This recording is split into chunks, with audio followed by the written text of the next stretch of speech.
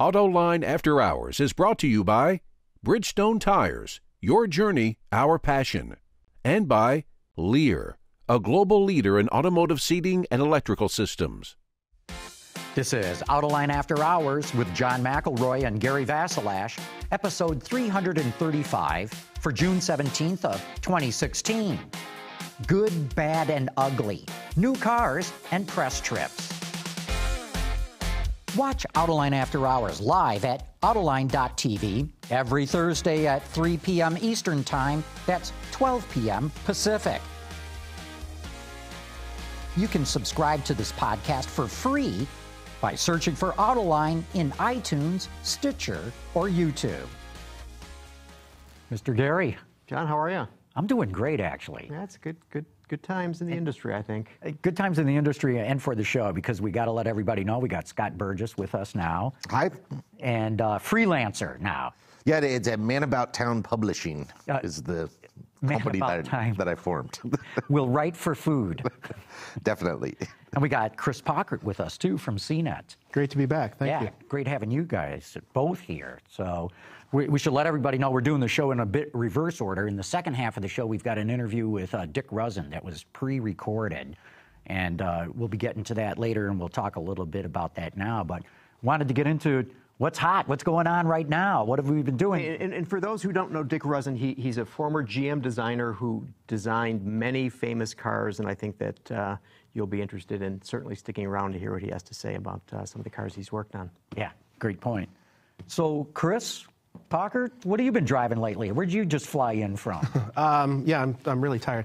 I just flew in last night from Portugal, and I drove the new Audi A5 and the S5. The second generation versions of those cars, and then the week before I drove the Macan GTS, so I'm feeling very Germanic lately. So what did you think of the Audis? The Audis are, it's a really nice... Are you under embargo on that, or can you talk about it? Well, so I can't talk about driving impressions, but I can talk about the vehicle itself, which I'll be perfectly honest with you, they did an online reveal, and when I saw the online reveal a couple of weeks ago, I thought, boy, that looks an awful lot like the current car. But in person, it looks very, very different.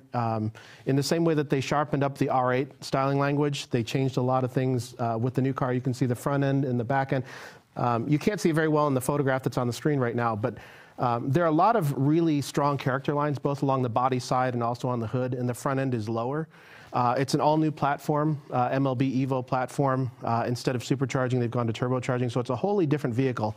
If you've had the chance to drive the new A4, it drives a lot like that car, and that's a great thing in my book. And MLB, that's the all-wheel drive platform? It's all-wheel drive only. You won't be able to get a front-wheel drive version, and it's rear-biased all-wheel drive.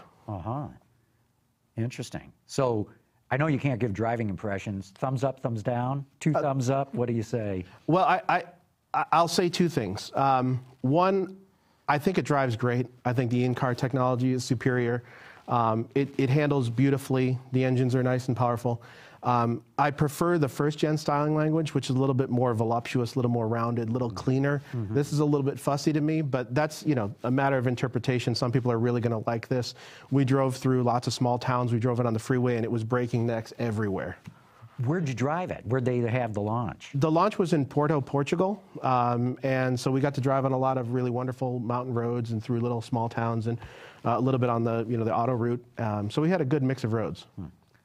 And Gary, you've been driving the new Fiat 124. Yeah, Fiat right? 124 Spider, which is based on the Miata, which Scott just bought a Miata. We may get to. So it's the Miata platform. Some call it the Fiata because it has the same DNA.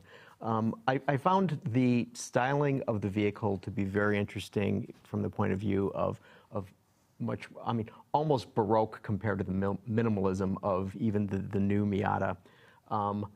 And the 124 is more powerful than the new Miata, but it's heavier. So is it a wash? I actually think there was an opportunity that we were in San Diego and they set up a giant autocross route at Qualcomm Stadium, and so we were able to whip the Fiat around. They'd rented a Miata, and we had to drive that on the surface streets to do the back-to-back comparison. My sense of it is that the Miata, because it's lighter, is a little more nimble, fun to throw around. Tactile, yeah. So, and this is what, a 1.4 turbo in the 124? Yes. And how's it respond? How's it good? You know. Oh, they did a great job on that. There's virtually no turbo lag at all. And one of my complaints, one of the very few complaints I've got of the current gen Miata is in the front the front passenger seat. There is only one passenger seat. Even me, I'm not a big guy at all, and I didn't think that there was enough leg room. Did they get any more? Because isn't the Fiat a little bit longer? It's longer, but the length is purely fascia. It's all over. So I mean, I checked the dimensions. The wheelbase for the two cars are exactly the same. The length is, there's just about 5 inches difference. But again, it's just all decorative bits. Yeah, which is not what you want for handling either, because it's at the extreme ends. It's you want all that mass centered. I mean, it's just lightweight plastic. I mean, let's face it, it's going to have a big effect. So what is it, about 100 pounds difference or something like that? Yeah. So depending on whether you have the manual or the automatic, the curb weight for the automatic is 95 pounds different.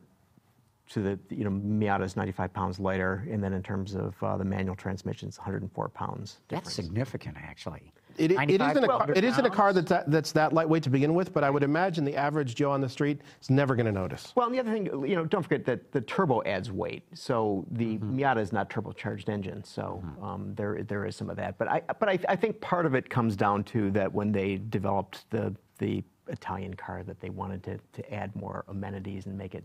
Isn't it quieter? Isn't there a significantly more sound dampening? Yeah, they did a whole lot of that. It is dead quiet in that car. It's eerie how quiet they made it. And at highway speeds with the roof up, is it comfortable? Yes. Because that's another thing with the Miata. It's not bad, but I wouldn't want to take a long haul trip at highway speeds with the top up. And the seats are very comfortable. And then there's an Abarth version of this vehicle as well, which boosts the horsepower by 4. But that seems nominal. But does it change the sound character of the car? Because even like the Fiat 500 Abarth sounds like a little motorboat, and it sounds great. Does the Fiata sound like that? There's a discernible difference, but I mean it's not a whole lot. But what I've heard is it's not at all the exhaust note of the 500 Abarth.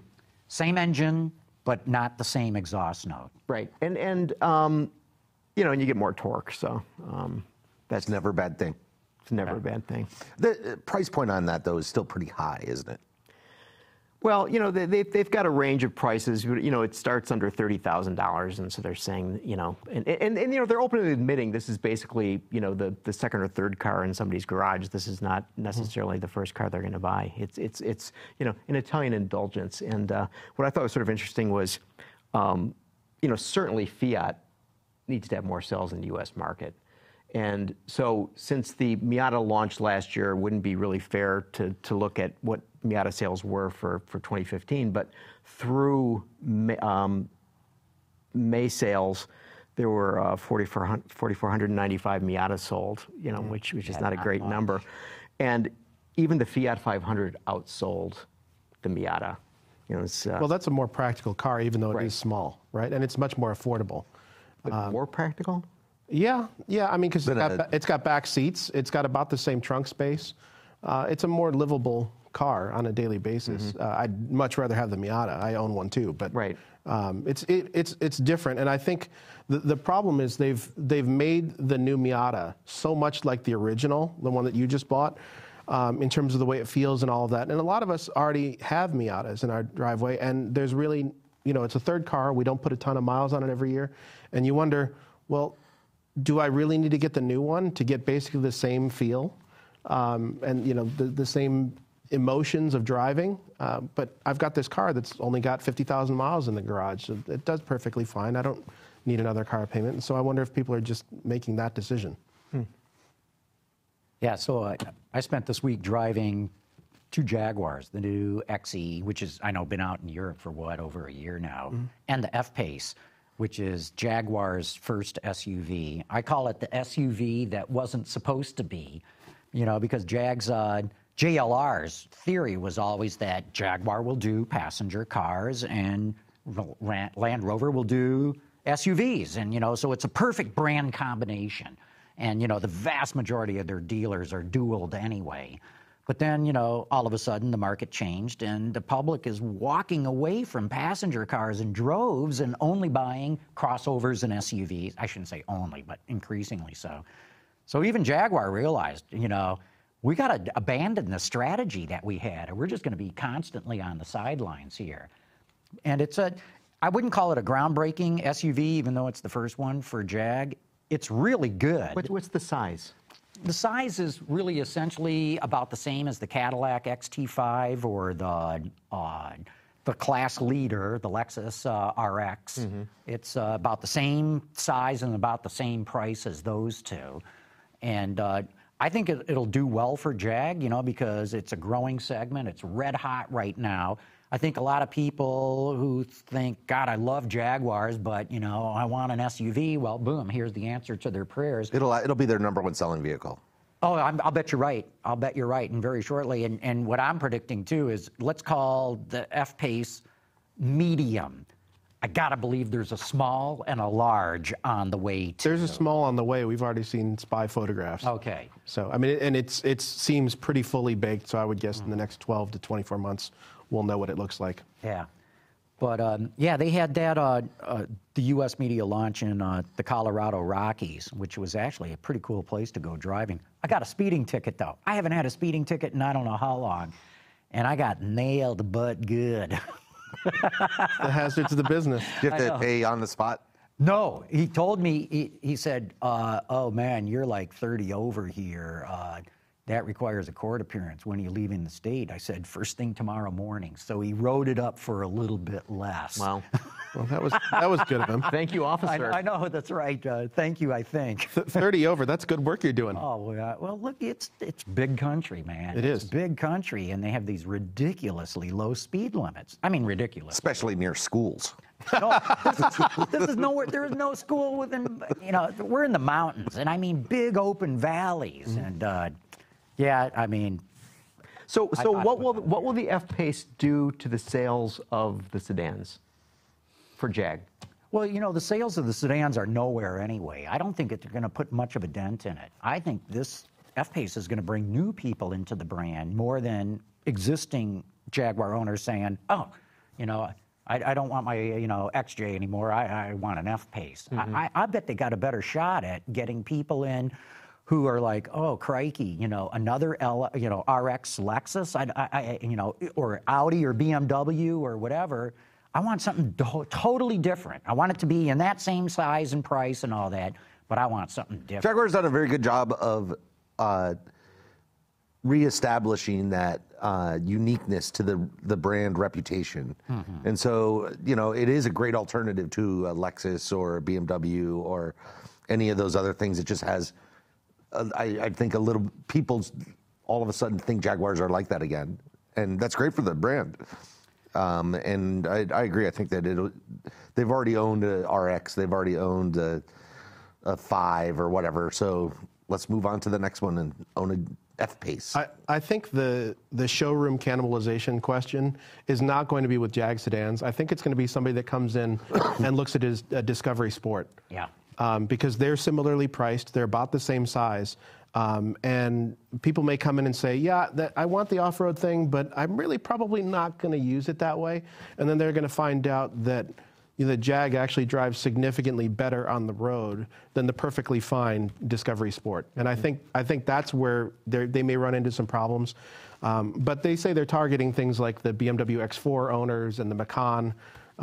So maybe a little bit more aspirational and maybe a little bit more premium than the RX and all that. So and that's an interesting point. You mentioned the Porsche Macan, and if you look at how Porsche is doing, at least in this market, is the Macan is the #1 selling vehicle that they have in their showroom now, and #2 is the Cayenne. And I mean, it's almost as though the car company that existed so very long of making the legendary cars is now morphing into this company that's making crossover vehicles. Yeah. Yeah, well, nobody wanted to do that. I mean, Porsche was almost dragged kicking and screaming But look, the market's changed. Yeah. You know, if you're just going to build passenger cars here, and what's so amazing to me is this big move, and it's a global move, and it goes from low price to luxury. It's across all segments, and it completely caught the industry flat-footed. None of the product planners really got this right.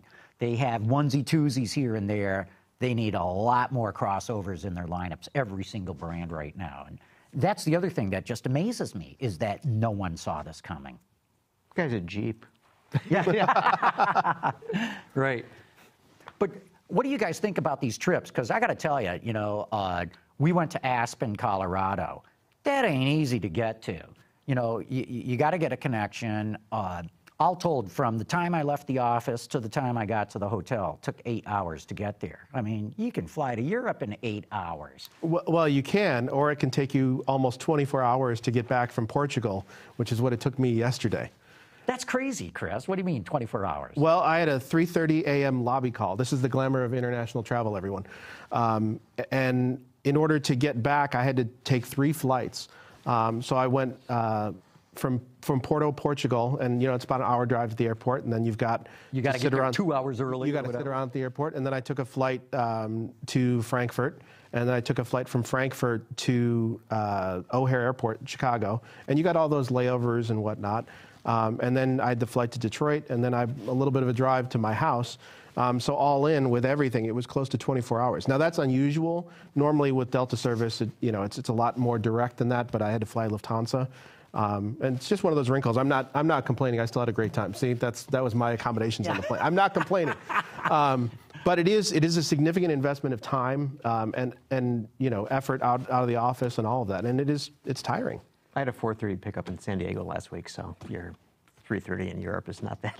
So, Scott, what's the ideal trip here? I mean, because some companies drag them way out and you're there a long time. Others try to do it way too short, in my opinion, at least. Yeah, I mean, typically a 2-night program where you have you get in, you meet everybody.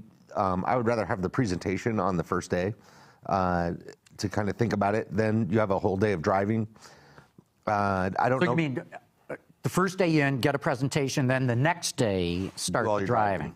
All right, so for those who aren't us, who don't know what this means, is that basically the way it generally works is that we go someplace and there is a presentation, which is a marketing presentation, an engineering presentation, possibly a design presentation, and given by the people at the company.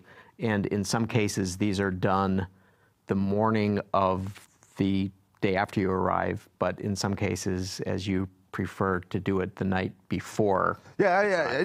Only reason why is I think I have more attention than I want to drive. Well, wait a minute, because you got to explain how these things happen. Because usually they have like a cocktail reception where all the journalists gather. So this is the first evening. Yeah, and you start giving people some drinks, and then you want to do like a presentation. Well, I would hold off on the drinks until the presentation is completed. Yeah, and when you say 2 nights, you're saying basically with domestics, right? You want at least probably 3 nights if you bother to go overseas. Yeah. Well, and one of the things is everybody wants to have something more impressive. And there's competition, whether it's stated or not, between car makers on who has a more glamorous trip. The travel aside, which sounds much more glamorous than it really is, I mean, it means we get to work in really nice hotel rooms a lot of times. The things that I want are, I want 150 miles in the car of me driving. I'm disappointed with trips when I get 50 miles of driving. Mm-hmm. See, I'm a bit opposite, because like on this trip that I was just on, we drove at least 6 hours. I didn't get in one of the high-performance versions of the F-Pace. They have a 340 and a 380 horsepower version. I never got into 380 horsepower. I'm there bloody 6 hours driving all different kinds of vehicles, XEs and F-Paces. I want the opportunity to get in every single version. And so my preference is I want a central location with loops I can go do. Short loops and long loops. Short loops might be 20 minutes. The long loops might be 2 hours. But I want to be able to come back, jump in something else. I want the manual. I want the automatic. I want the base model. I want the high volume. But I think the commonality in here is that you want time in vehicles. and you want time to drive and to to nitpick and all those little things. And sometimes, you'll fly all the way, halfway around the world and get no time in the car. I've literally gone to South Africa, and I've had a half an hour stuck in bumper-to-bumper traffic and 2 or 3 laps on a racetrack, and that's it. Yeah, that's and it's hard for me to turn around a review in those sort of circumstances. So my thing is, you're talking about automakers wanting to outdo each other with luxury. Look, we all appreciate having a good night's sleep. I want time in the car, because increasingly we're all asked to do different things. It's not like it used to be. Not everybody uses stock photographs. Some of us have to take our own photographs or do video stand-ups or do social media and all that. That's a lot to do. So more time with the vehicle. Put me up in a Motel 6. I don't. I'll still be there. I don't care. I'll still be there. Right. It's not about the glamour and all that. I want concentrated time with the vehicle. Well, but another thing you guys got to take into account, though, it seems to me, now I don't know this to be a fact, but it seems to me that on these trips, that in some regards they are, and this is dubious for them, but a reward for the people who worked on the program. Okay, they worked on the program, so they get to go to a nice hotel. You're right? saying like the chief engineer, the chief engineer, designer, whatever, right? So these poor bastards are in places that the Motel 6, makes these hotels or motels they stay in. The Motel 6 is a Ritz-Carlton. To what they did when they were developing these in things. Death Valley or whatever. So yeah, so I mean, it's part of that is the reason why I think they're there, and the other part is that oftentimes these places are accessible to good driving routes. That's true, and. Well, I mean, the joke is if you're going to Miami, the car has no dynamic capabilities. Right. That's exactly right. The roads are straight and flat. There's not going to be a turn anywhere. And clogged with traffic. Yeah, you can tell a lot about the automaker's confidence in the vehicle by the location of the event. The other thing I like is not only to be able to get in every single one of the vehicles. I love to be able to grab one of the marketing people or one of the engineers or something. Come on with me, because I got a zillion questions as I'm driving, and it's like, oh yeah, what's this?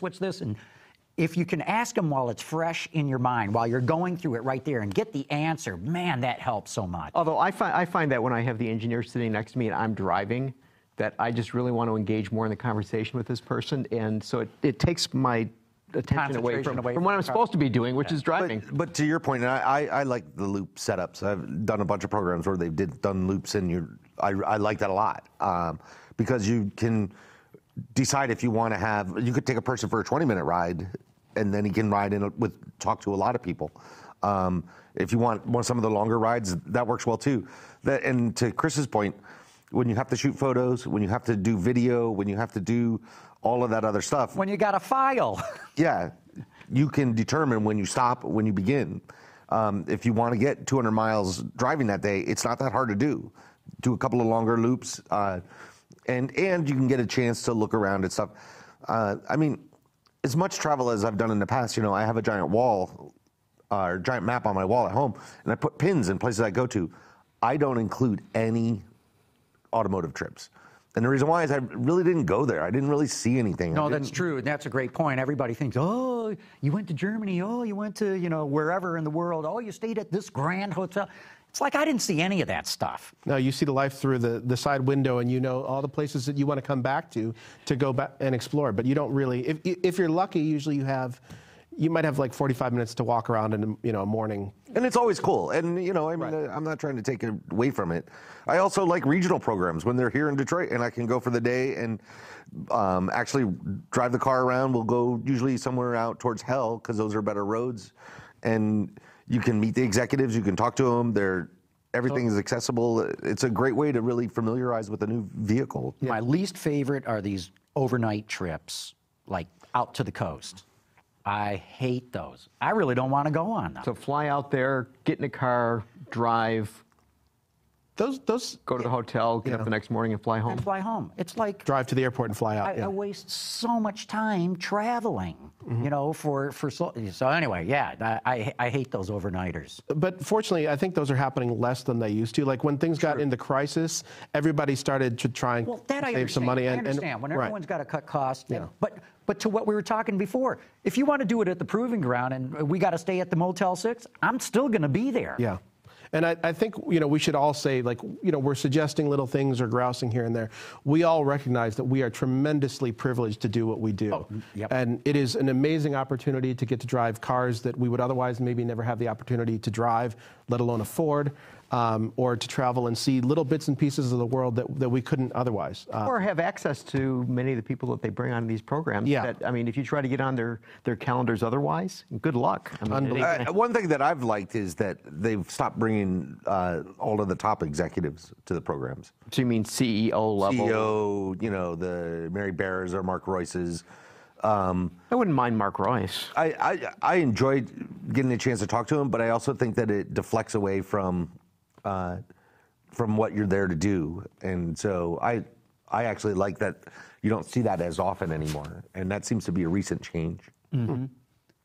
Hey, enough of that topic, because we got a couple of other things that we've got to get here. This weekend, 24 hours of Le Mans, and this is going to be a battle royale. We've had several of the people who are going to be racing there on this very show.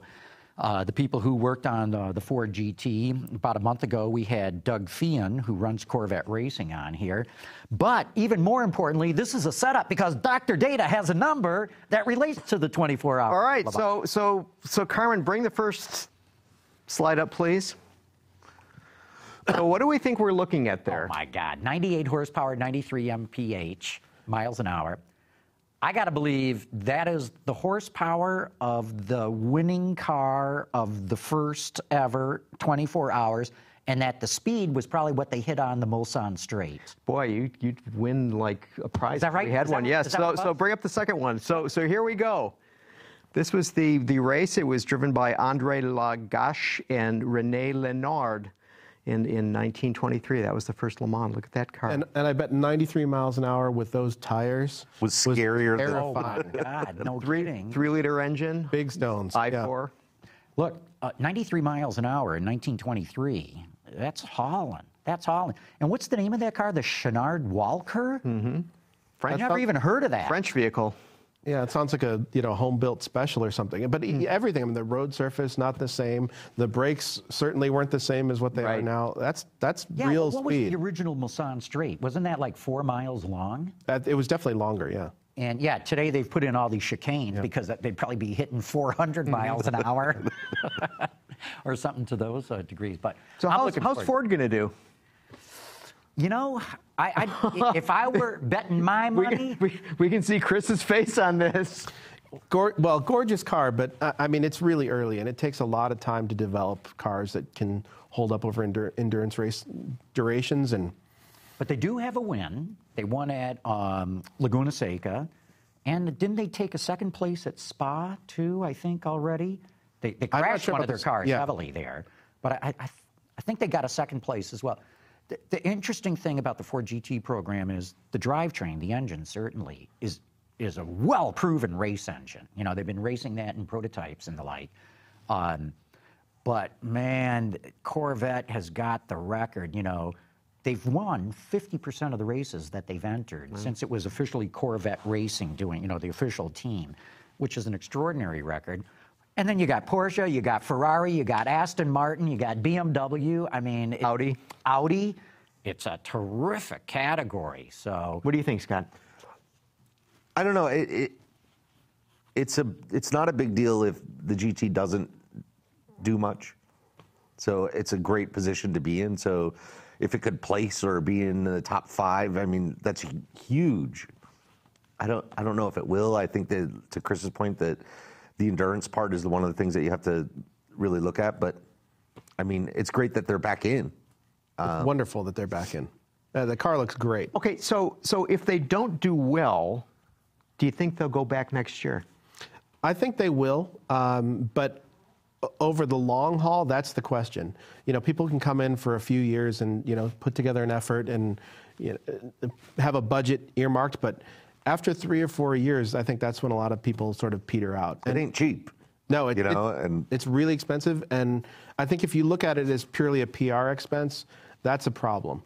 You know what I mean? I think that those budgets come and go, but if you look at it as an engineering budget, like the way, Audi, their motorsports effort, that comes out of their engineering budget, right? Not out of marketing, that's and correct. It's way different. It's just a different mindset. What I'm hoping is, I believe Ford will be back for at least the next 3 years after this. I believe it's a 4-year program. I don't know that for a fact. But what I'm hoping is at the end of whatever year effort this is, that they come out with an all-new car and go for the overall win, not just the GTE Pro. That's what I'm hoping Ford's. I think they sort of woke up 3 years ago that, oh my God, the 50th anniversary is coming up of when we won the race overall, and they won it for 4 years in a row, remember? So I'm hoping that they said that, you know, they came to their senses and said, oh man, if we go for the overall win, it's going to cost so much more money. It's going to be so much more of an effort. Why don't we go after something where we think we've at least got a chance? And they've got a chance. They could win it. I don't think they will. My money's on Corvette just because of their past record. But I'm hoping that this is just a prelude to going after the overall win. What do you think the odds are of that? I agree with John. I think it's going to be a long shot for them to win. I would love to see it to be a wonderful story. You know, it's a beautiful vehicle. It's a great, you know, thing that they're back in racing in this way. But I wouldn't put money on it. How about you? It'll win. Gary, you put all of us on the spot. What do you think? I don't think it'll win. Sorry, Scott. I'm a little dubious about what their commitment will be. And, you know, as you said, in order to get the overall win, that's a boatload full of money that they're going to have to put into that vehicle. And I think that with all of the changes that are going on in terms of their production vehicle programs, in terms of all the money that they're spending on software companies, all the money they're spending on developing autonomous vehicles, that, you know what, when they look at that budget for Le Mans, say, what does this get us versus, look what these other guys are doing. Maybe we ought to take some of that money and stick it into a self-driving Fusion. I think that's where they're going to go. Yeah, no, that's good. It's the perfect ending to a great story. Yeah. That they win. So I'm going to go with the win. Okay. Hey, we've got some questions here, too, that we got to get to before we wrap up the segment. As you guys know, Ed Niedermeyer, another journalist, Who's been on the show? Who's been on the show here, too, broke the story that Tesla's got all these problems with its suspension, and they forced owners to sign this non-disclosure agreement. And if they did that, then the company would fix everything. I've never heard of any such thing being done for a repair or a warranty item. And then the whole thing blew up thanks to Niedermeyer that, hey, this sounds like you're not able to report this to NHTSA, that there's a potential defect in the vehicle. And just curious, what do you guys think about all this? I interviewed Ed earlier today about this story. And the non-disclosure agreement is actually the big deal. The ball joint, it could be just one that was bad. It happens. But the reason I interviewed him was to talk about the reaction from... And bring the audience up to speed in case they haven't. Well, Musk came out with a blog through the Tesla team that basically accused Niedermeyer of fabricating stuff for the story, as well as... standing to gain financially. Standing to gain financially. It was the most ridiculous accusation I've ever seen. Well, Musk knows that when he puts that stuff out there, that he has this mob, this virtual mob that will do anything for him, and they just launched into relentless attacks on Niedermeyer through comment sections, through tweets, through every means possible. That they just attacked him. You know, how are you? Why? I hope you lose money on your stock that you invested. When I talked with Ed, we joked about the fact that, you know, auto journalists really don't have that much money tied up in the stock market due to what we're paid. And he even came out with a statement saying that I have never owned Tesla stock. I've never done this. It was just amazing what happened. But, you know, the column that I'm writing for Motor One is that they use all these half-truths, which are really half-lies, to drum up all of this stuff. And no, the NDA did not include the word NHTSA in it anywhere. It just said that you were not allowed to tell anyone, or you could face financial ruin, basically. Fines of one guy, I think, said he could be fined up to $150,000 from Tesla. Whether or not that was intentional, or it's hard to say. You can't say that they were doing it to avoid safety recalls. But at the same time, that's what it said. The wording was conveniently and purposefully vague, I think. Yes. And it's also in the manner in which things are presented to the person. So you've got somebody who has, a suspension problem or any other problem with their Tesla, and the deal is they go to the dealer and it's out of warranty, and Tesla says, hey, we'll cover either the entire cost or maybe half the cost to prorate it for you if you sign this piece of paper that says, we just need to be protected. So if you sign here, we're going to give you thousands of dollars worth of work. And it's not something that really seems to have a lot of precedent in this business. I've never heard of this. Never heard of it. But the whole notion of Tesla is unprecedented in this business. So, I think we have to take that into account. Right. And this thing is that nobody is being forced to sign these things. Okay, this guy who had the problem, 70,000 miles, which, most warranties are less than 70,000 miles, right? And so he has this problem, and he goes into his local dealer, and they say, okay, we'll take care of this, but, here's the deal. You got to sign this. But who knows? He didn't go to a local dealer. He went to a service center. Well, there are no local dealers Good. To actually address those issues. Point taken. And who knows what was said in that conversation, because it's not on, it's not written. I think it's at the very least, it's suspect. And NHTSA basically came out and said, we find this agreement troublesome. So Tesla has had to revisit the language and make it a little bit more explicitly clear, like that, yes, if you have a defect, you can still report this to the government. But I think it's a little convenient and a little uncomfortable. And yes, Tesla does not operate in the manner in which a normal automaker historically has operated. No, Tesla bullies anyone that criticizes them. There's a long record of that. And that's what they do. And the problem that Tesla is really going to run into, and where this is going to hurt them, is right now they're a niche car producer that makes just 10 or 12,000, 20,000 over the course of a year. There may be 100,000 Model S's on the road. They're now saying that they want to make 500,000 cars a year. There's going to be a much different world when people are buying $40,000 Model 3s than the $120,000 Model S. Mm-hmm. I think that this is going to, it's a lack of maturity on Tesla's part.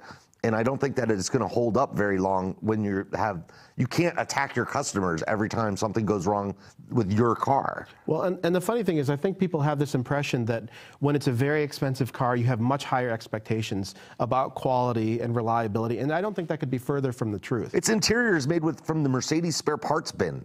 Let's face facts. Consumer Reports took it off its recommended list because pieces are just falling off of the car.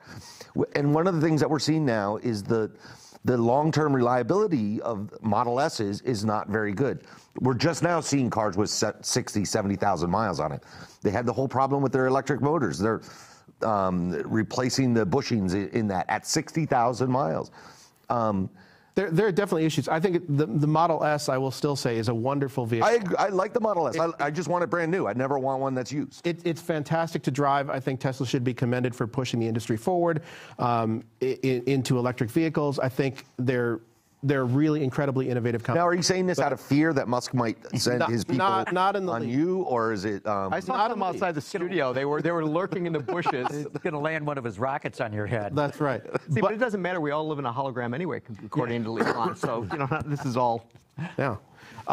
So I think there's a lot of wonderful things about both their products and the company. But I think you're exactly right. There's a ton of growing up to do.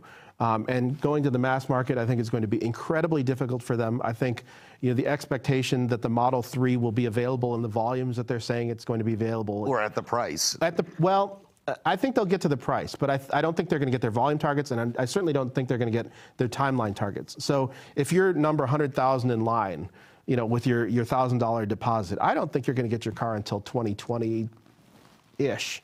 And you're not going to get your federal rebate at that point. You won't either. get your federal rebate, and who knows what the health of the company is going to be at that point, because they're burning through money like crazy. Well, if you lose money on every car you sell, you can't make it up in volume. And, that's one of the problems that they face is the places where they've made money are ZEV credits and some of these other supported ideas. So, I agree. I like the Model S. I think that the interior has always been crappy. we get fooled when they put an iPad in the middle. Anytime you do that, auto journalists really, really like that.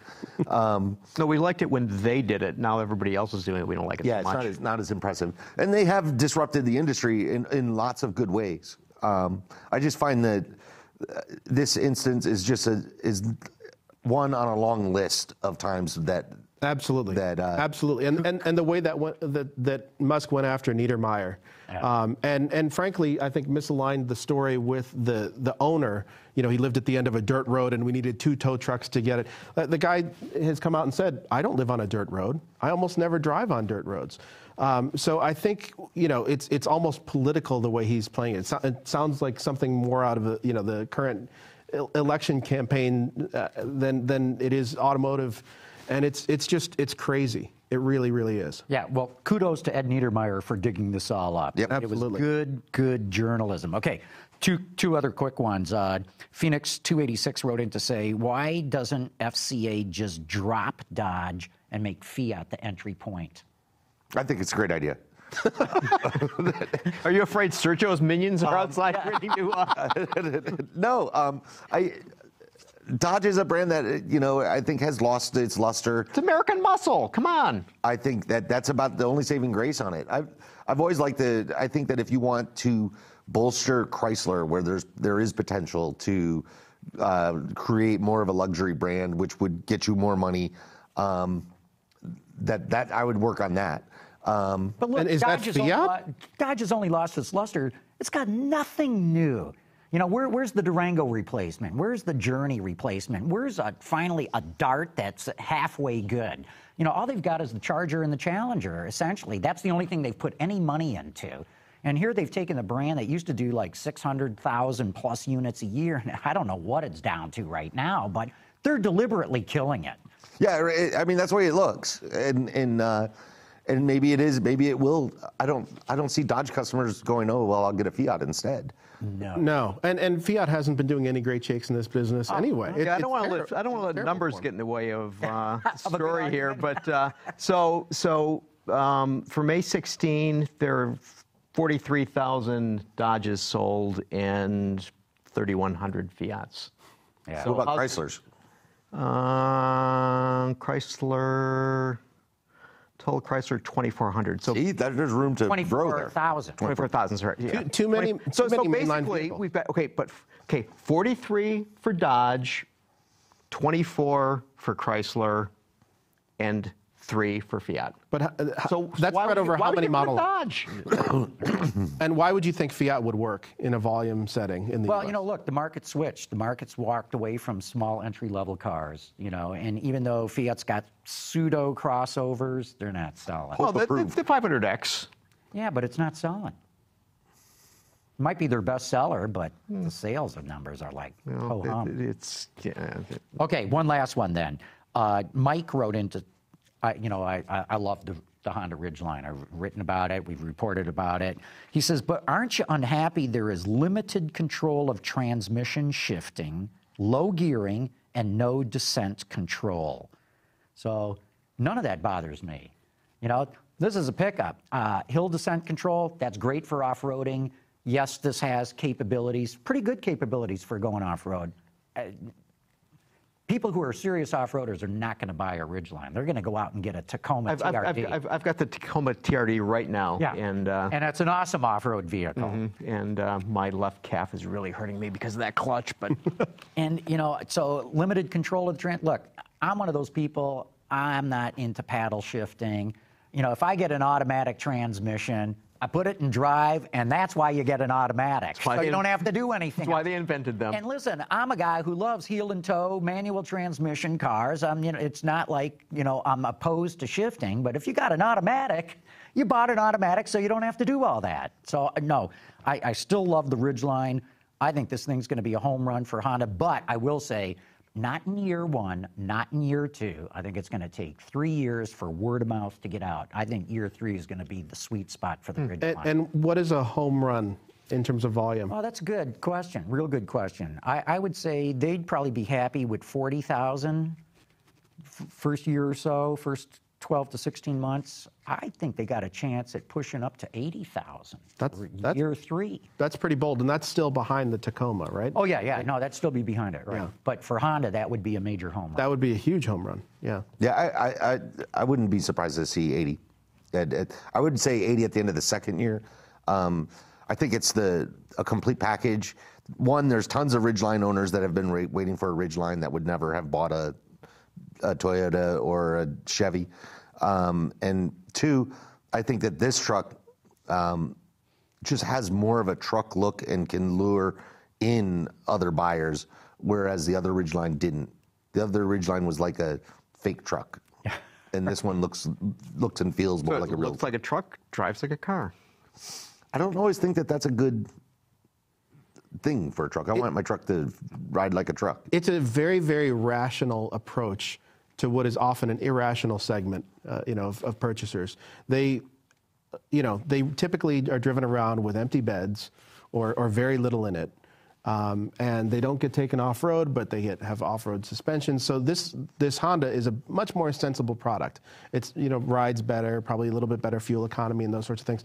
But I don't know. I'm not as bullish on the sales, even though I think that it's a very smart product. I can't say that I've driven it yet, but based on the approach and what I've read about it already, it seems like it's a well-designed, decently styled product.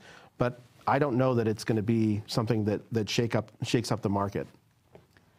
Well, look, we got to wrap up this segment of the show, and we got another segment to go to. But Gary, why don't you explain to the audience what we've got coming up here? All right. So as we indicated at the top of the show, there's a guy, Dick Ruzzin, who had been a longtime General Motors designer and worked all around the world for General Motors. And there's a car show that will be coming up here shortly.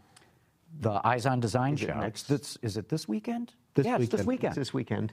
And so Dick was actually, he helped orchestrate this Eyes on Design, and he'd gotten a hold of Jack Telnack and Chuck Jordan. Former head of design at Ford and Tom Gale, and got these guys together and said, hey, let's put on really a show that's dedicated to design. And so one of the vehicles that will be at that show is the Bitter CD, which Dick was instrumental in designing over in Germany. And this vehicle, interestingly enough, and as you'll learn, was basically predicated on a design that Dick had done for a Vega-based Oldsmobile coupe. Is that right? That's right. Yeah. So he's a very interesting guy, and he talks about his Mangusta that he'd owned that used to be owned by Chuck Jordan. There's a lot of interesting stuff in what he has to say. So I strongly urge you guys to all stay online. I can't wait to meet him. He'll be in Chris's chair. Okay, and with that, I'll be in your chair. We got Chip is telling us something here. What? Please apologize to Jonathan Brown. He called in. The computer ate his call. Oh, Jonathan, I don't know if you heard that. We apologize. I know that you had called in with a phone call, but the computer done ate the call. So sorry about that. Save the question for next week. We'll get to it then. Right now, we're going to take a quick commercial break, and we'll come back with that segment with Dick Ruzzin. Lear Connexus offers a parental controls application with geofencing that sends notifications regarding driving behavior and location, including curfew alerts, acceleration alerts, and speed alerts. All delivered to a smartphone application that includes vehicle location, driver notifications, and a report card of driving history, including notifications when predefined geographic boundaries are crossed. For more information, visit Lear.com. Okay, we're back. We've got Dick Ruzzin in the studio with us right now. And Dick, great to have you here on Autoline After Hours. Thank you. So just so the audience tuning in, I know we talked a little bit about it, but just give us a quick thumbnail of what you've done in your career here. Well, I graduated from Michigan State in 1959, went to work for Fisher Body. I couldn't get into design. And then 2.5 years later, I managed to get in there. I worked in Oldsmobile Studio on the first Tornado and a number of other cars. And then I went off to a great place called Preliminary Design, where it was kind of like a think tank, and they did a lot of scale models. So I had an opportunity to do a lot of cars in there completely myself in scale form. And then I worked around the building in different studios, and in 1971 was sent to Germany to work at Opel Design for 6 months. Then after that, became chief designer and ran my own studios, and I was the studio that created the X cars. We had a big room, and we did a lot of cars. We had to sell the concept to the corporation. From there, I went to Chevy 2, which there were 3 Chevrolet studios, and Chevy 2 was the one that did the small cars and all the high-volume sedans. So we did those cars. I was there for about 8 years, and then was moved to Cadillac Studio, and the 92 Seville, the Eldorado, later DeVille, and the Fleetwood, all the 4.5 years of those cars. And then they sent me to Germany again, and I was there for almost 5 years as director of design GM Europe. Then I came back to the States for 3 years as director of design for Chevrolet, and then I had a chance to retire early, and I did. And you also got this car show going that's coming up this weekend, what they call Eyes on Design. Right. And you're the guy who started this, so give us a little bit of the thinking, because it's different from other classic car shows. In fact, it's really not a classic car show in a sense, is it? No, in fact, they've wandered a little bit from the roots. My wife was a reader. There's a charity that lives near that has their offices near us, and they do different things for the blind. Detroit Institute of Ophthalmology, and my wife was a reader. She would read the local paper. Blind people can get news, national news, big local news, but they can't get any news from their community. But it's in the newspaper. So what they would do then is they would have somebody read. They had a whole team of people reading different parts of the paper, tape it, take it back. This is overnight. Somebody would convert it all to a tape and then bring it out to people who were blind who couldn't. And that's how they got their local news. Mm-hmm. So my wife was a reader, and she had a newsletter, and it said they wanted to do a car show. So I said, well, I can put my Mangusta in the show. So I called up, and they were in very early stages. They had an idea that they wanted to do a show. They were going to do it behind their building. They had room for about 20 cars. And I said, well, there's another show on the other side of town called Meadowbrook that they have 200 cars, and they're a national force. They didn't know about it. So anyway, I put together a concept for them, and we had 6 weeks.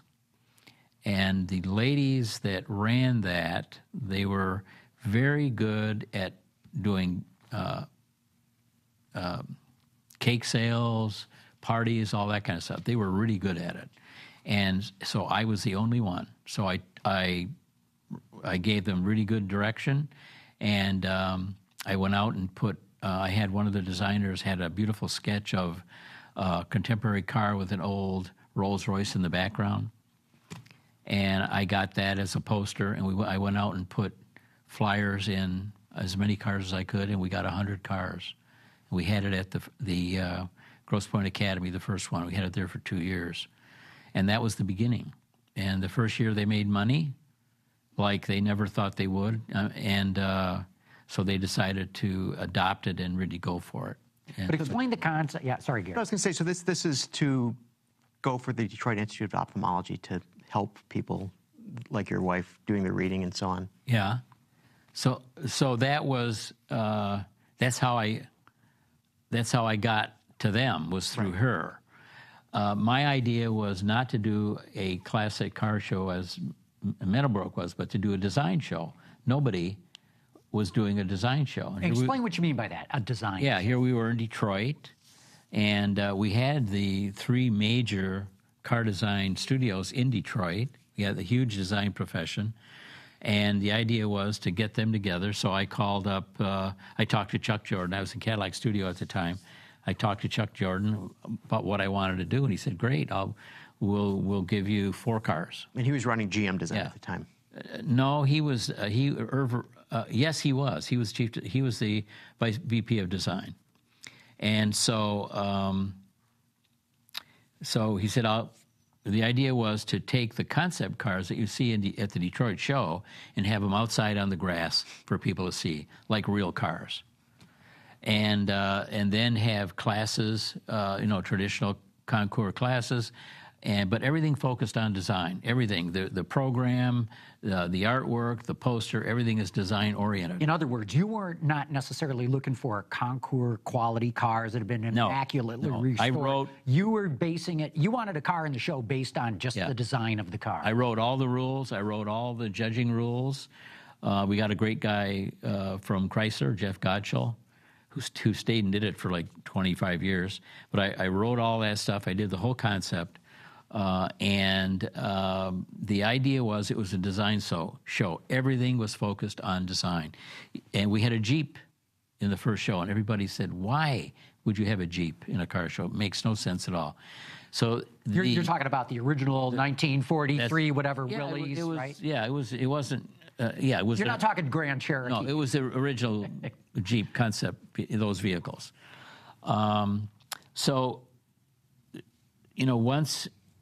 Once the focus was on design, so everything had to pass through a design filter, high quality, the logos, the artwork, the tickets, everything.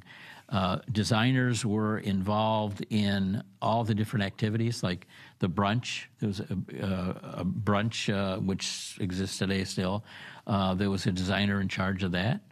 And the idea and what I did was I put together a little concept of it and sent it around to Ford, Chrysler, and GM. The idea was to have the design management choose young people, designer or assistant chief designer, and get this added experience of running this unusual kind of thing all on his own or her own. And so that went along great for a number of years. And was very successful. Did you put your Mangusta in the first show? Yeah, the Mangusta was in the first show, and Larry Erickson had one of the classes. He was working for me in Cadillac Studio at the time.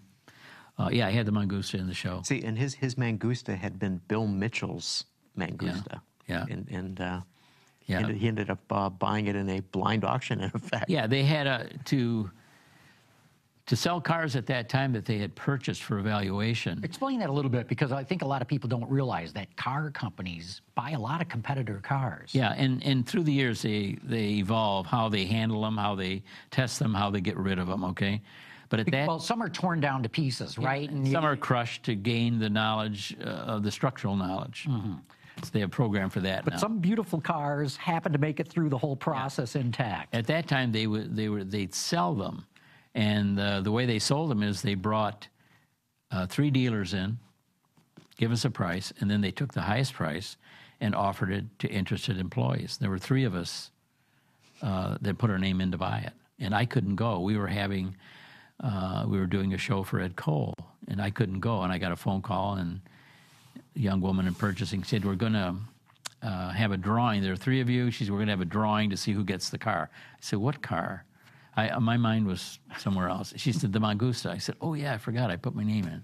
Okay, so I said, she said, "Can you come at 2 o'clock?" I said, "I can't come at 2 o'clock. Can I be the one that's left in the hat?" And she said, "Sure." And she said, the one that's left in the hat's going to get the car. I said, "Whatever." So I hung up. And I was really more of a mind to want to have a chance to get it, not necessarily thinking I could really get it or I would want to really get it, because I didn't have the money. But I heard that you could get these cars at killer prices. It was, but it's still more money than you had. He had to go home and tell his wife that he was buying this car, and she was not on. But I thought it was interesting, as you said, that they bought cars, and so what I thought was interesting, the story that you had told when you were writing about your vehicle, that Bill Mitchell had gone to Italy to the Turin show, and much to the chagrin of the in-house accountants at design staff, he came back with 3 cars: the Mangusta, a Maserati Ghibli, and a Lamborghini Espada. Wow. But all 3. And he promised those Italian engineers that had quit Ferrari, I think they were engine engineers and were building their own car, ATS, he promised he would buy one from them. So he comes back in the show was in October. So he comes back, and then around January, a Maserati appears, yellow Ghibli, beautiful car. And then right after that, a silver Espada. I had a chance to ride in it once, just gorgeous. Silver exterior, silver interior, beautiful car, 12-cylinder engine, huge engine and transmission, as big as that car is, the engine transmission was huge. And then in May, the Mangusta came. Well, the Mangusta came very late because I figured out after they made the custom air cleaner, which had to be reversed compared to the Ford air cleaner. Because they had a Chevy engine in it. Yeah. After they made the air cleaner, somebody stole the carburetor. A big Rochester 4-barrel, right? Quadrajet. So this was stolen out of like the design studio? No, Di Tommaso. Di Tommaso. It's stolen in Italy. Oh. So they never could drive it. So they sent it over, and it came by plane. And apparently, we figured this out. What they did, since it was coming, they didn't want it to jounce. So they tightened all the suspension, but they didn't tell anybody. So the car gets here at the tech center, and they got another carburetor from Chevrolet. And a good friend of mine was in charge of those cars. His name was Doug Patterson. He was from Chrysler. He had run the Chrysler racing program, and when all that stopped, Design hired him because he was really an aerodynamicist. And we were starting big aero programs. And our studio was the one that started, and we went to Pasadena a lot, and Doug, Doug ran that. So I knew him very well, and he was in charge of Mitchell's special cars. So they got another carburetor, and they got it running, and then people drove it. Finally, Bill Mitchell drove it, and this show cars of those days, if you look at the old pictures, the seat backs are vertical. So this car had vertical seat backs, and the suspension was all tied down. They had ripped a tire, taking it into a studio on one of the platforms, so they put glass belt tires on it, which had straight vertical sidewalls. So it rode like a stone. And he drove it once around the lake. He was so upset the way it rode, the way he sat in it, the fact that his head was right up against the windshield and the rearview mirror was back here, and he was really mad about it. Well, then Henry Haga was doing mid-engine Corvettes. In fact, there were 2 or 3 going on, and DeLorean was head of Chevrolet, and every time they would take the mid-engine Corvette out to show DeLorean, he'd say, "Get the Mangusta." And it was a very unfair comparison because, the Mangusta headlights were 4 inches low, and there were just all kinds of things that you couldn't, it was not a good comparison. It was a good vision for design, but it had so many advantages that it was a bad comparison. Is that because they didn't have to have the same regulatory issues that you guys were facing? They just did what they wanted. So you said that the windshield is sloped 68 degrees. 68 degrees was the fastest windshield in the industry. Mm-hmm. And we were all told, you can't if you get past 65 degrees, you won't be able to see. Mm-hmm. And here it was, 69 degrees, and I'm driving behind it, Mm-hmm. And there were a lot of things like that on the Mangusta. So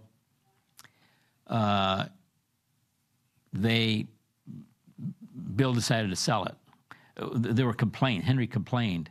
So he said, okay, we'll send it to the warehouse. They sent it to the warehouse. It was over there. So when DeLorean asked for it, it was gone. It was away, just across 12 Mile. Now, when you said that he drove it around the lake, this is the big pond at the tech center. Yeah. So that is the extent to which Bill Mitchell had driven this thing. He drove it. And can you imagine that, he spends all this money on buying this car and he just drives it, what would that be, like 1.5 miles maybe? Oh, not even probably. Yeah, and that's crazy. Yeah. But now that car had some influence on the car that when you went to Germany and got involved. Oh, it had influence on a lot of cars all over the world. Mm-hmm. When that car came out, if you imagine, before the Mangusta, cars were quite round. There were the heavy forms, think 65, 66, 67, emerging from the 50s, slowly step. And then all of a sudden comes these 2 cars, the Ghibli and the Mangusta. And because they were so low, they're reflecting things that regular cars don't reflect. They look like mirrors. You're looking at the hood, and it's like a red mirror, like on my car. And so what happened was you could look at a lot of cars of that era, and you'll see the influence. The 71 Camaro had the sharp brake line with very extreme tuck under. The taillights on the Camaro and the Firebirds, the Mangusta was in the garage. They were looking for how to finish off their quarters. But it influenced a lot of cars. And there were a lot of cars that followed it, Italian special cars, that imitated it, but no one ever did it as well as Giugiaro. And Giugiaro did both those cars, the Mangusta and... Yeah, at that Turin show, he did the Mangusta, he did the Ghibli, and 2 or 3 other cars that were in that Turin show. Yeah.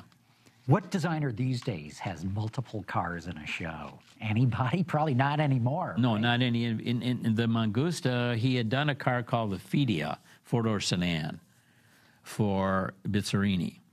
And he, at that time, had left Ghia. He was wanting to start his own company. He's freelancing, so he's thinking, what can I do? I have to make something happen. So he proposed a mid-engine partner to the Fidia. The Fidia had the sharp, flat surfaces, the sharp lines. And so he proposed a companion to the Fidia as a 2-passenger mid-engine sports car because he had worked on the Miura before he left Bertoni. So he knew all that, how that worked. And so he's at home and he makes a 4-view drawing of the Mangusta and takes it into Ghia. Di Tommaso is in the buying process. I don't know exactly where they were, but Di Tommaso was buying Ghia at that time. And so somehow it went from a drawing to a full-size model. I think it was fiberglass model. And Di Tommaso buys the company. His brother-in-law's getting him the money. He buys the company. And he has a failed chassis project that he had worked on with Carroll Shelby called the P70. And it was a race car chassis they were going to sell to whoever wanted to race. It was designed around small block engine, small block Chevrolet, small block Ford. The only problem was just before they finished, Chevrolet came out with the big block. All the prototype sports racing went out the window, and it was the Chevrolet big block that took over. So their chassis was dead. Okay, he has it. So he buys Ghia. He's got the chassis. Here's the body from Giugiaro. 4 months later, he puts it in the 2 pieces in the Turin show, and he says, I'm putting these 2 cars together, and I'm going to put a car on the road, and it's going to be called the Mangusta. So now, talking of chassis, so when you went to Europe in 1971, just shortly after getting the Mangusta, you went with a drawing of a car, which I think is phenomenal, that had been the Oldsmobile version of a Vega? Before I left, I was working in a great place called Overseas Studio. And we were relating to the studios in Brazil, Australia, Germany, England. And we were doing projects for the United States. And we got a project to do an Oldsmobile. And I had been in Oldsmobile several years earlier, worked on the Tornado and all those cars up until the 67s. And so we got a project. And the project was do a sport coupe, small sport coupe, off of the Vega platform. So we did this little car. It was a beautiful little car. It was called Oldsmobile 888, 888. And that car was done. When I left, I had some sketches. I took 1 sketch with me. And shortly before I left, the project was canceled. Here's the sketch. There's the sketch, yeah. Shortly before and it sure don't look like no Vega to me. No, because it was not supposed to look like a Vega. It was supposed to look different. In fact, I think probably one of the reasons it was canceled was it probably looked too good. It looked really good. We had our clay model was red.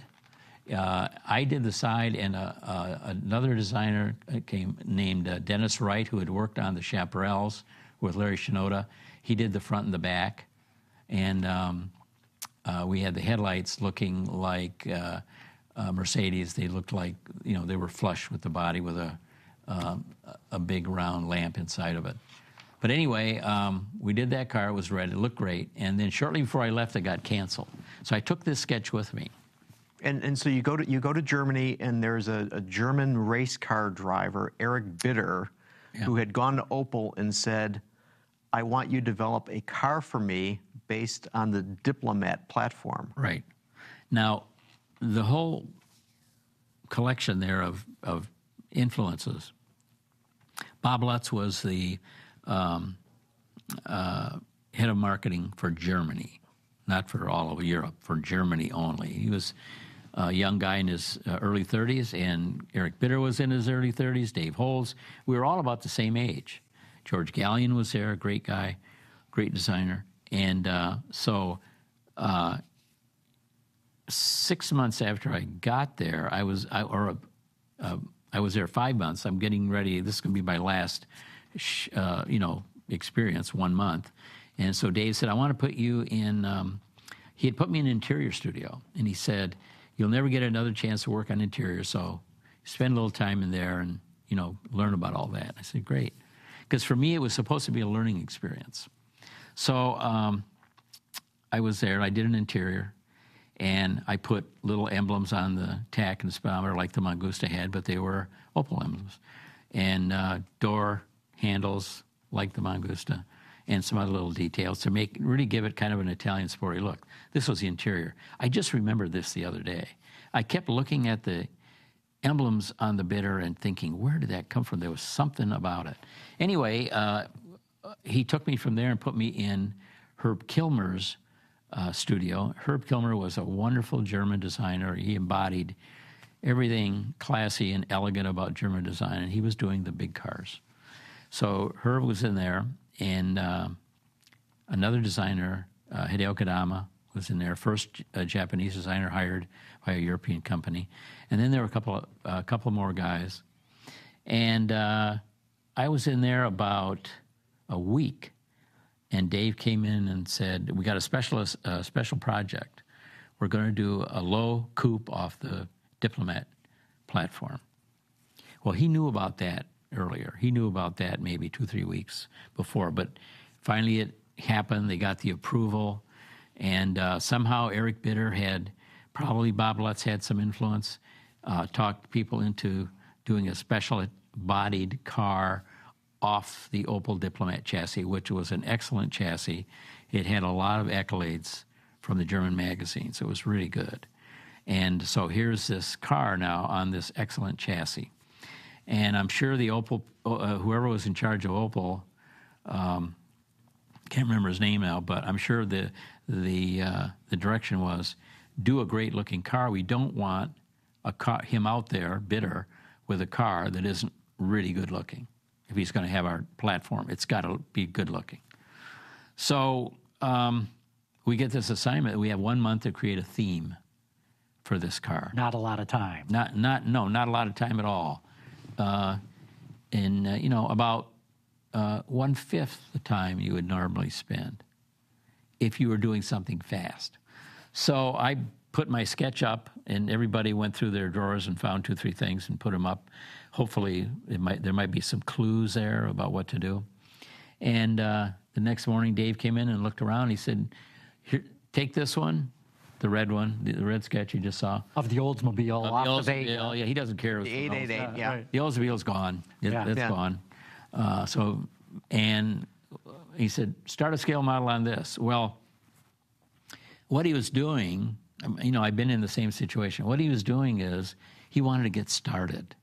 Okay, and there were a few pieces there that looked good. It would be a good start. And so, they were already making little foam bucks so we can start these little scale models with mirrors in the middle. So you had 2 sides, and there were 2 of them, so 4 sides. So I got started really quickly with this thing, got going very quickly, and he picked a couple more, so they got started. And a couple of days later, he came back, and it was coming along great. In the meantime, I didn't want it to look like the Oldsmobile. I mean, it didn't look European. The Oldsmobile didn't. So I was working on the body side, and I'd created another sketch. That's the kind of maroon and green one. And that was going to be, the one on the top there. I had created that sketch with this high tail and the DLO still, the glass line still climbing into the quarter and the thin roof. And I had that, and I was going to have this soft shoulder on the side where you see that dark red color. And to do that on a clay model, what you first do is you create a hard line. And so we created a hard line, sculptor, we put that in, we got the attitude right, and we're just getting ready to roll it off, and Dave came by and looked at it. And when you mean roll it off, you mean just sort of get rid of that hard line. Get rid of the hard part of it so you just have the shoulder. The highlight, the horizon line, would be in the same place as it was if it were hard. But instead of being hard, it's a softer shoulder. So Dave came in and looked at it, and he said, that looks great. I said, well, we're going to roll this off now like my sketch. He said, no, don't do that. Leave it just like that. Perfect. And I said, well, I'll have to put some kind of wheel ups. He said, well, just make them like the Mangusta. So, okay, so I did that. So then, at that point in time, we had the roof, we had the belt line, we had the quarter, we had the wheel lips, we had the hard brake in the side, and that was the car. So we then, a couple of days later, we're working on it, and Eric Bitter came by. And Eric was, every time he came, he brought little sketches. Now, Eric wasn't a designer, he was an engineer, but he was doing these little sketches to show Dave what he thought should happen. So you can imagine, this is a real, he's the guy that owns the project, right? And Dave always, it was a great lesson, Dave always treated him and the sketches with greatest respect. He looked at everything, he talked about what he was being shown and whatever. You can imagine who's going to walk in the door with sketches in a professional design organization that's been running for years, with people who have been doing it for years, and have something that is going to blow them away. It's probably not going to happen. And so, anyway, Dave always looked at everything Eric had with great respect, and there was a lot of discussion, and he convinced Eric that the car should look Italian, because the highlights of design at that time still were the Ghibli and the Mangusta. So it should look Italian. And so Eric kind of went along with that. Well, then when he saw what we were doing, he got excited. And that was it. So then the next 2.5, 3 weeks we spent refining our models. And then after about 2 weeks, mine was chosen, and all the effort was put on mine. The rest of them went away. And I remember at the time it's really interesting how long it takes some technologies to emerge. One of the things that had to be done, the car, Dave wanted hard-top glass. That was the big American thing. Hard-top glass like convertibles, no door frame. Well, if you're in a car that goes fast, that glass is wanting to tip out. You get wind noise. You're going along, everything's fine. You reach a certain speed, and all of a sudden the glass pops. You get this huge noise, sound of the air leaving the compartment, passenger compartment. And so this company had come up with this idea of have a little electric motor, and so you can have a channel for the glass like this, and when you shut the door, the glass goes up. Okay? Mm-hmm. So we were trying to do that on this car, and the engineer, the studio engineer, he was working on that with this company. Well, it didn't happen. It took another 20 years for that to happen. Right. Every car you see now, any kind of coupe, convertible, all have it. Right. They all have it, and it's because now technically, or it's electronically, it's capable of happening. But anyway, that went away. But the other significant thing, I was drawing the hatchback on this scale model. It was clay, and I was drawing with a knife, and Dave came by. And so I had these lines, and he said, what are those lines? I said, well, that's the frame. He said, well, you don't need a frame. I said, you mean just a piece of glass without a frame? He said, yeah, why not? I said, I don't know. So we left the frame off. Well, the previous concept car, this one that Chuck Jordan did, the Astra CD, done about 2.5 years earlier. Also in Germany. Yeah, also had a frameless hatchback, glass. It had a lot of shape in it, but didn't have a frame. So anyway, that turned out to be a very significant part of the design. But so I'm supposed to go and first, I think November 29 or something like that. And so I told Dave, I said, I'm going to be going tomorrow. He says, no, you can't go. I want you to stay another week. Well, everything is all set up. My family, the flights, all my stuff is packed. So I stayed another week. He said, I want you to work on the front and the back. He said, you should do that because you'll be glad you did that. And what he was trying to do, Dave had a real sense of history. And I think he even said something about it. What he was trying to do is to get me to really identify with the car as a single effort, as mine, even though there were other people involved. And I left the scale model, of course, and I went home and forgot about it because I was working on other things. And so what happened then, they took the scale model, and I think it was sent to Bauer. Bauer made a full-size, hard model of some kind. They sent that back to Opel Design. I've seen pictures of that. And Opel Design kept working on the details, the guys in the studio, George Gallion, Herb Kilmer, Hideo, Dave, whatever. And they finalized it and then sent it back. And Bauer, I'm sure, was involved in that. They'd come down and see what they were doing, make sure they could do it.